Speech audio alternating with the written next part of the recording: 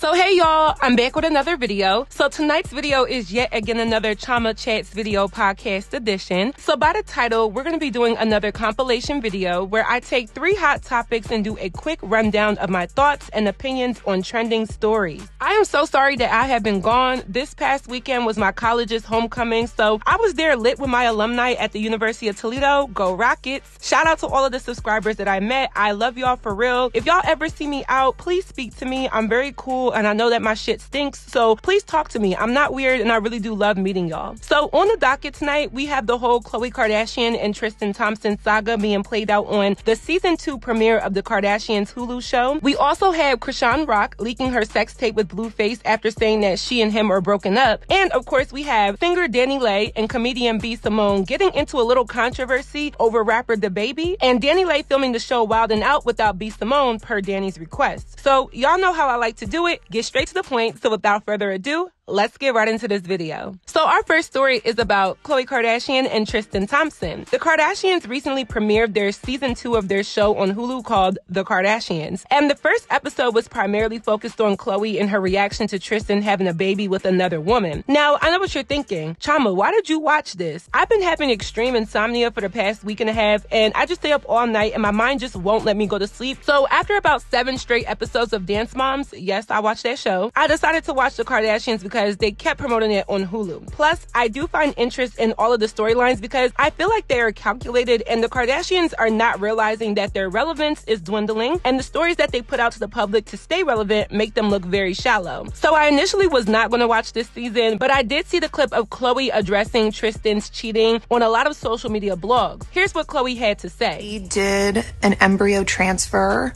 like days before Thanksgiving, and I found out about Tristan's situation the first week of December. And it's just so close. I wouldn't want anyone to think I did this after the fact. Why would I want to have a baby with someone who's having a baby with somebody else? Because I'm not that much of a sociopath.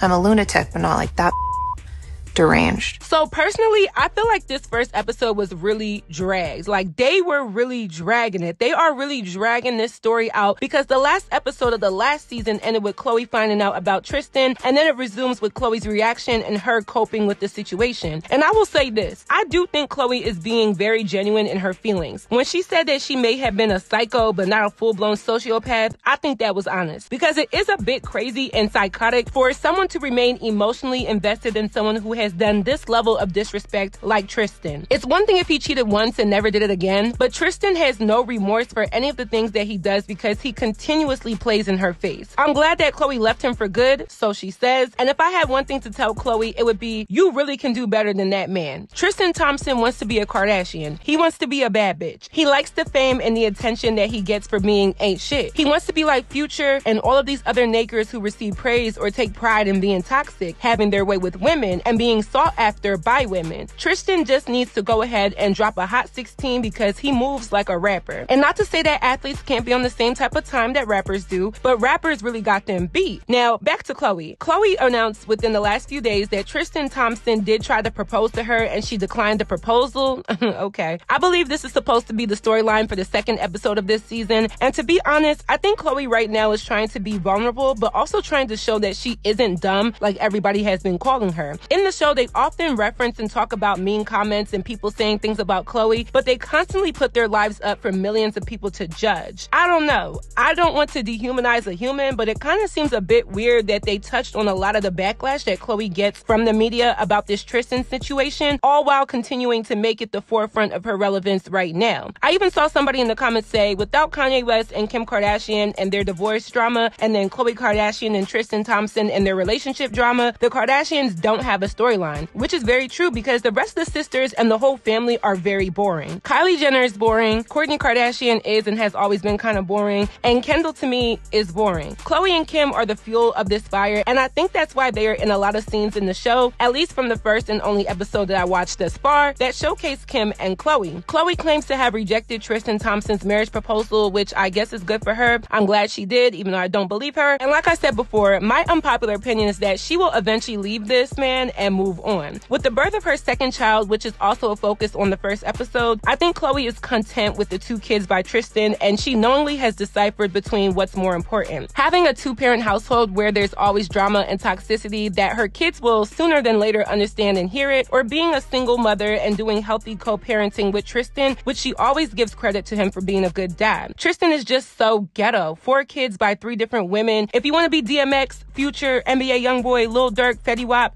just say that. I actually wish Khloe the best because I've started to see the physical deterioration of her. Also mentioned and previewed for this second episode is how Khloe has become so skinny. And I do believe that this is weight loss that comes from stress. And I went through this as well when I was going through a heartbreak like 2 summers ago. It was bad because I got down to my high school weight, which is crazy because I never constantly maintained my high school weight while in college. I would say I fluctuate between 185 and 195. I'm 5'10" with a shelf booty. But when I was dealing with that, I had got down to 170, 175. And the only thing that changed was how much I was crying, how anxious I was, how heartbroken I was, my lack of appetite, and so much more. So when it develops into a physical clash between what we know Khloe to look like and what she has been looking like as of late, I can't help but point out that she has got to get her emotional and mental health back. I did a whole video on Khloe and why I think she has a problem that she does, and her body image has been a huge focus during the length of her career. So to see her almost shapeshift from being deemed as the fat sister to where now she is being the thinnest out of all of them is really crazy. I think if they stop talking about Tristan and let him fall into oblivion, that would be better healing for her than constantly having to talk about it for views and ratings. I understand that discussing your trauma is a form of therapy, which I think is fair for her to speak on it, but they can't keep dragging it the way that they have been. As I was watching it, it was like, how much longer is Khloe going to talk about this ain't shit Naker, and how much longer is Khloe going to continue to let it consume her when she's more important and more successful than a Tristan Thompson? So my next story is about Chrisean Rock and Blueface breaking up / her exposing their sex tape and then posting cryptic tweets about their situation. It's just a lot going on. I don't have much to say other than the fact that this is a shit show, and this is also fueling all of the allegations I made towards Chrisean Rock in my past videos. I've always said that she was a clout chaser. I've always said that she knows exactly what she's doing. I've always said that she's not that dumb. And I've always said that if she did not have the appeal that she has with her being light-skinned, sort of likable, and comedic, she would not be able to pull off any of this nonsense and tomfoolery. So what we have here is Chrisean Rock exposing a sex tape with her and her boyfriend Blueface. I'm not even sure if I can call him her boyfriend because let her tell it they are broken up. But after she tweeted that, the very next day, not even 24 hours later, she goes live on Instagram again where her and Blueface are in bed. People then allege that she was having sexual relations with him on the live stream, in which she debunked and said that's not possible because if she was, she would be doing better than that. And then she decided to prove herself. So she then took to Twitter and posted an approximately 20-second clip of her and Blueface doing the dirty. And I really thought that she was trolling, but the video is real and it is up. And I saw a pretty pink pulsing, piping hot punishing, put it on a pedestal pussy. Or should I say I saw a pretty white pulsing, piping hot punishing, put it on a pedestal pussy. It was a lot of white substance, and it was just very interesting that she would intentionally expose herself to prove to the internet that her and Blueface have great sex, as well as her and Blueface are still an item or will always be. There was a big debate on whether or not that was a yeast infection or if that she was a creamer. I'm not an OBGYN, so what do I know? I don't care. I'm leaning on the side of it really being that some women do produce a lot of cream, but again, what do I know? I think what we are witnessing is Chrisean Rock having a mighty epiphany. And this epiphany is so mighty because she's realizing that her whole entire relevance and success is contingent on her antics. People like to say that if it wasn't for Chrisean Rock, that Blueface wouldn't be relevant, which is facts. However, Blueface still had a name before Chrisean Rock. He still had money before Chrisean Rock. He just wasn't relevant anymore. They both have resurged their careers in some way, shape, or form, and they both have realized that without one another doing all of these crazy, ballistic, and self-deprecating actions, they will fall into oblivion. They've captivated everybody's inner ratchet, everybody's guilty pleasure to tune into the nuttiness, and have manipulated the blogs to keep them in everybody's face. But I think Chrisean Rock and Blueface need to know that everybody gets tired and nothing lasts forever. The fact that this is a young woman that is so capable of being so much better than her situation, especially after hearing about her upbringing to where she is right now, is technically a blessing. This girl has been through so much hardship, so much struggle, abuse, abandonment, the whole 9 yards, and has somehow been given an opportunity to create a name for herself, feed herself and her family, and never having to revisit some of the turmoil that she has experienced. But instead, she's taking her opportunity and making herself a laughingstock, a caricature, and ruining her reputation all over clout, attention, and a pulsing piping penis.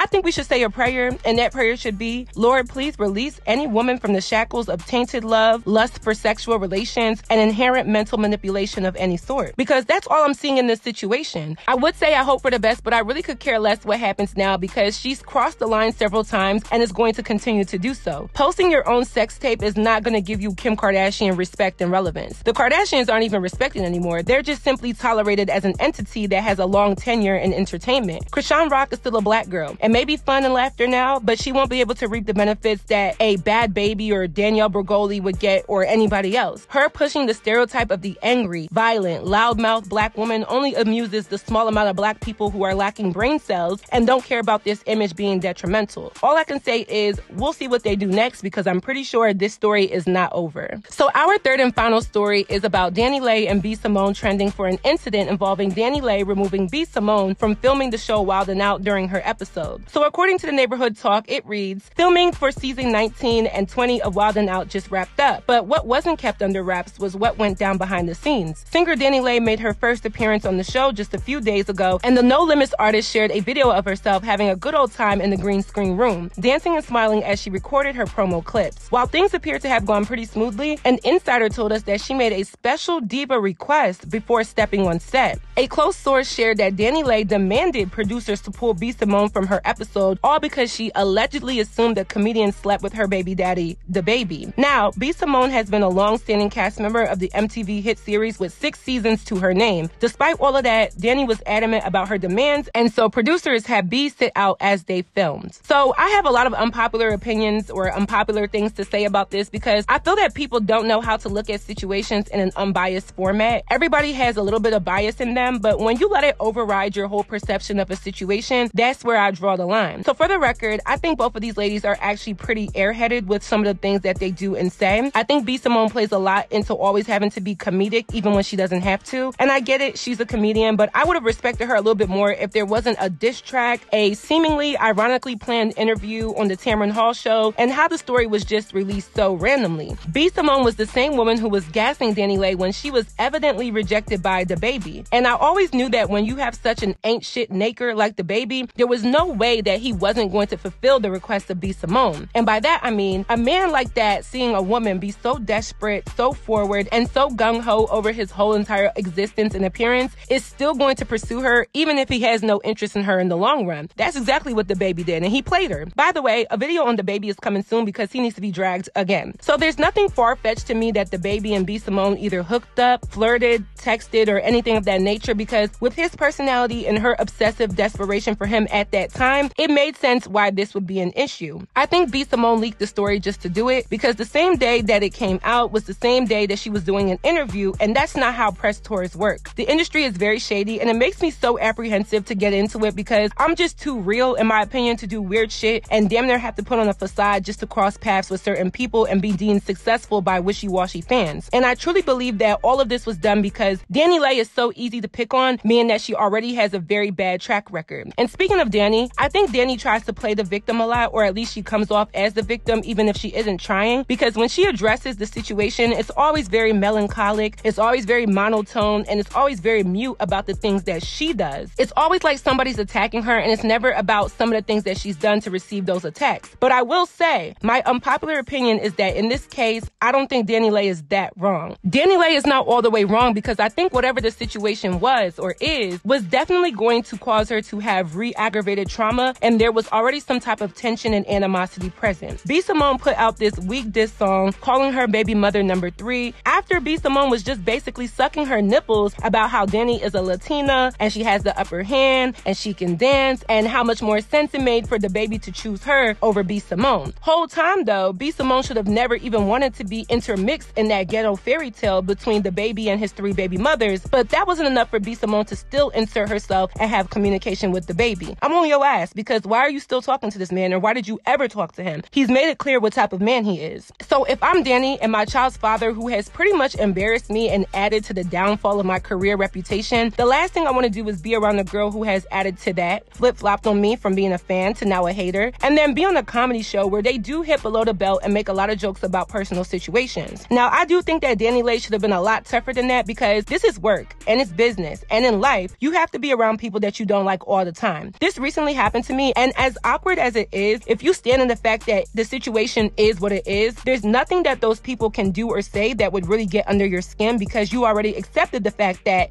it is what it is. And that comes with growing up and realizing that there's no way to get along with everybody in life. I had people subscribe to me who probably don't like the things that I say, and that's just life. So Dani should have stood in a lot more confidence, a lot more acceptance of the situation, and a lot more prestige, knowing that you have to go up against a girl who already said that you have the upper hand against her. But I do think that every woman on this earth who has a young baby and had a tumultuous breakup with their child's father, if confronted by someone who also has ties to your child's father and doesn't like you, would also feel uncomfortable. And I don't like the fact that there was a lot of women acting as if they wouldn't feel a type of way, because a lot of women would. You may not make the same request that Dani Leigh made, but I do think that anybody would feel uncomfortable. And I don't think it hurts to ask. I wouldn't have done it, but clearly Dani Leigh is very soft and very sensitive, especially when it deals with her baby daddy. And I think it's just going to take some time for her to get over it. I think she's trying to move so fast and get over the situation, but it really does take time. Neither one of these women struck me as mature, so I found it very funny that B.Simone tried to give a politically correct answer by calling Dani Leigh immature,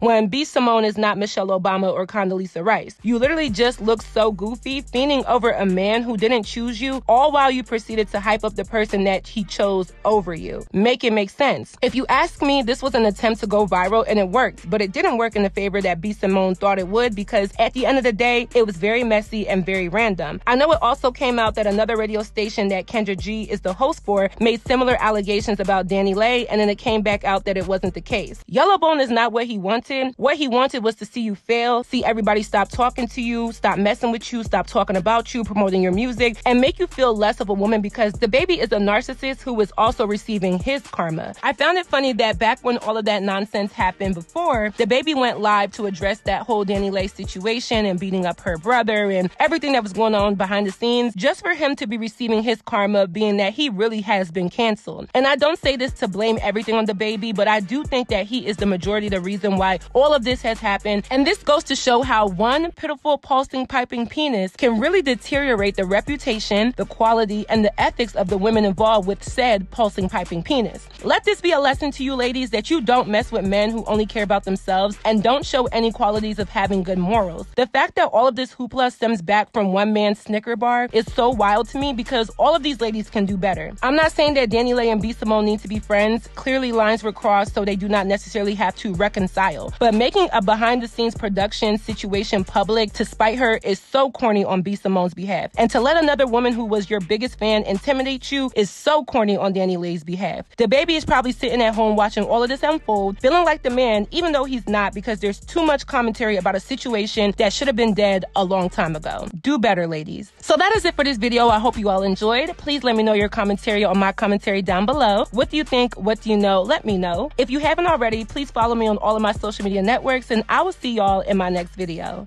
Bye, y'all. Attention, all eyes on me. It's Queen C, you'll never beat. Y'all not on my pedigree. Let's go, let's go, let's go. Your man told me I'm pressured. Tell me too hot, stay out my desert. Humbling Jones is my pleasure. I'm in the game and y'all just redshirt. New freestyle to your checklist. Close to your block like I'll play Tetris. Quiet, ho, let me finish my sentence. 1080C like I'm from Memphis. Going big like I'm from Texas. Life is being blessed and X's. Made that boy make me his bench press.